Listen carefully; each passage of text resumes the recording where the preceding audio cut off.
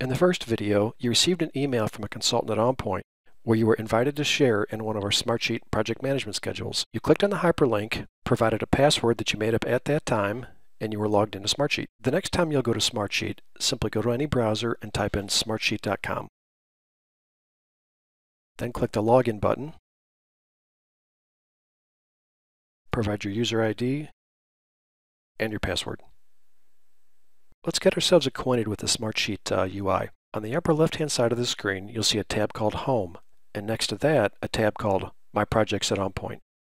You'll see a tab for any project where you've been invited to share.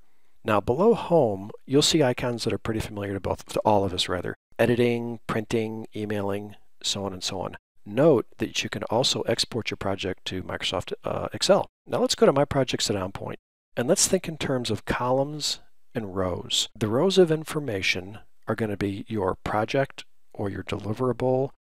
Think about it in terms of an effort. The efforts we've got here are Report 1, Report 2, a process improvement effort, and a data migration effort. Now look below Report 2. You notice we've got the minus sign there, meaning that it's been expanded. Below that we've got scope, design, testing, changes, and final test and acceptance. As with any expand collapse capability in any other software, I can roll that up and get a nice 30,000 foot view of my projects. Let's look over here at the health. What I like about Smartsheet is if I'm an exec or if I'm an owner and OnPoint is doing upstream reporting to me, I can quickly look at my projects and I can see the general condition or the general health. Report 1 is green, it's good. Report 2 is red, there's something going on there. Process improvement, data migration have not been started. On this progress column, you can see that Report 1 is fully completed. Report 2, while it's red, has got 0 progress.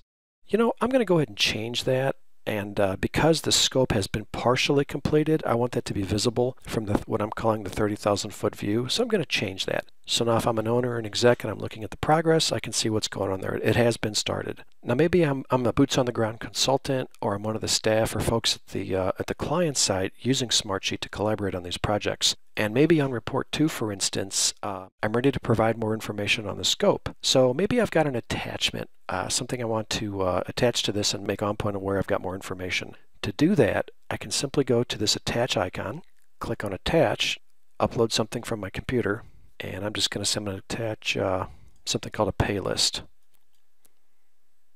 You'll notice now I've got the paperclip there indicating that I've got an attachment. From there, I might go into a discussion and I might say scope provided, and I'll say, hey Mike, I've attached the scope you requested, and I'll click save. So you might want to send me a message asking me what is going on with the scope in Report 2. To do that, from your Smartsheet, you'll drag your mouse over to the left until it becomes 4 arrows. You'll right-click on that line and simply say Send Update Request. Now in this case, I'm not in that list, and so I'll add myself.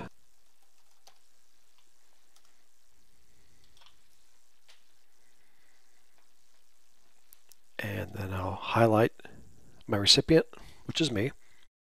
Update request scope. Please update the following rows in my online sheet. From there I click send and I get that message, update request sent. Now me as the recipient, I receive this request, so I'll double click that in my email, and it simply says, please update the following rows in my online sheet. And I can have a hyperlink here to update those rows. Now check this out. I click that little guy, it takes me right to that row, and then I can tell you we are not able to reach Joe. Can you help? Maybe it's a little too personal for a Smartsheet. Can Tim help? And I click on send changes. Now remember, that was me, the recipient of that update request. So now I'm back to the originator of that Smartsheet. And when I refresh, I would have gotten a message. If I would have been watching, I would have gotten a message saying the sheet has been updated. And from there, you simply refresh your sheet. And voila, we are not able to reach Joe. Can Tim help?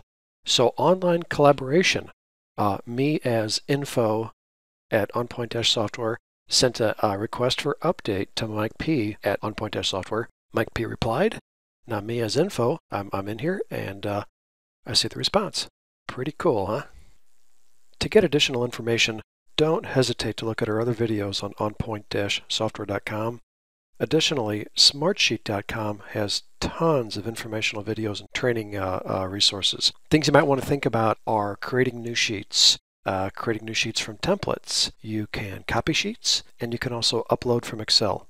We've only touched on the feature set of smartsheet.com. Don't hesitate to reach out for additional information and call us anytime. Thanks for watching. Have a great day.